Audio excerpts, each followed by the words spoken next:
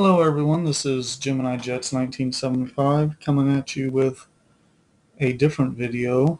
I'm doing a video of the Gemini Jets April 2015 releases. Um, anyway, let's get started. First you have the American Airlines 757-200 in the new colors. There are no antenna on here. I definitely want to get this one. Then the Embraer 170, same thing. I've got the Embraer 170 with Delta from a different company, but definitely would like one for American. And then we've got Delta 777-200LR. This is a really nice model. It's got antenna, Wi-Fi box. I already have a Delta 777. If I could find some way to get rid of it, I might possibly would get this one, but that's a big if. Then there's the Emirates 777-200LR. Whoops.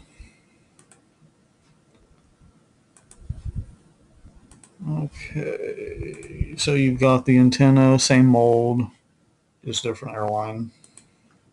I already have one. I'm not going to get that one. A380. I'm not a big A380 person. So more than likely I'm not going to get this. It's kind of cool though. We got the Cricket World Cup Expo 2020, but I already have an Emirates and the plane's too big for the airport. Now this one, the JetBlue A320, you've got the Wi-Fi box, the antenna. It looks a lot like the Velocity models release, but looks like there may be a little bit more detail on here. Definitely want to get that one. And then you got the KLM 737-800.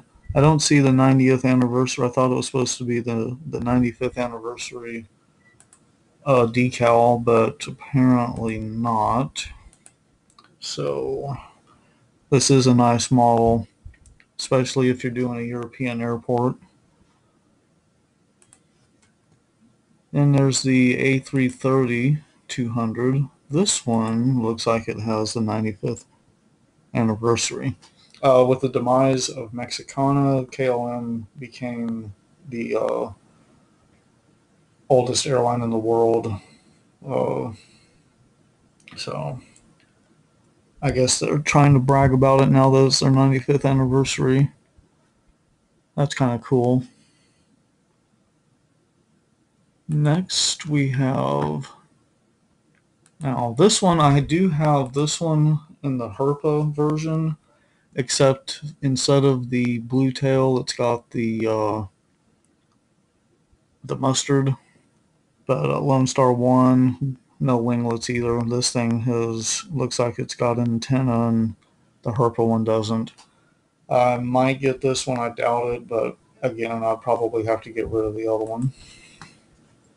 And then this one is just like the Velocity release, except that there's antenna on it, and it looks like, I don't know, I'd have to see it. The Velocity release is pretty nice. Now we're going to go to a 1/200 scale. You've got the Allegiant MD-80. I'm not a 1/200 collector, but these are probably pretty nice. And then the FedEx MD-11 here. Very nice. No antenna. Frontier. Okay, this is just like the Velocity release, except Velocity was 1/400, obviously. You got the winglets here, the Grizzly Bear. This is pretty cool. Griswold, sorry. But really nice looking model. I would, if I was a 1/200 collector, I would snatch this up in a heartbeat. Same thing with this one. This is the jet blue model in 1/200. You got your 3 antenna here. I would definitely buy that if I were a 1/200 collector. And then you got the KLM 738 in 1/200 as well. And as far as 1/200s, last but not least, Virgin Australia 777-300.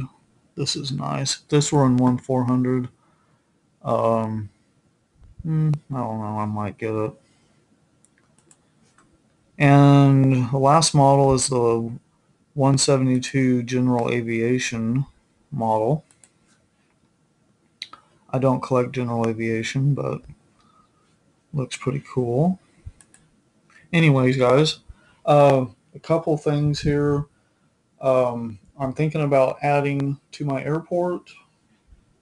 Those of you that have seen my airport reviews, it would be obviously to the right of the runway on the 18 inches of wood plank that I still have left. And I would build a new terminal there, all that fun stuff. So comment down below where you would recommend getting a mat that I could add to that. And also, as far as the April releases, let me know what you think of the new releases. Let me know if you're going to get any of the new releases or what you would like to get. Basically, any comment that you could think of related to the April releases, whether something you wanted was not released, anything. And as always, like, comment, subscribe, and I will see you guys in the next video.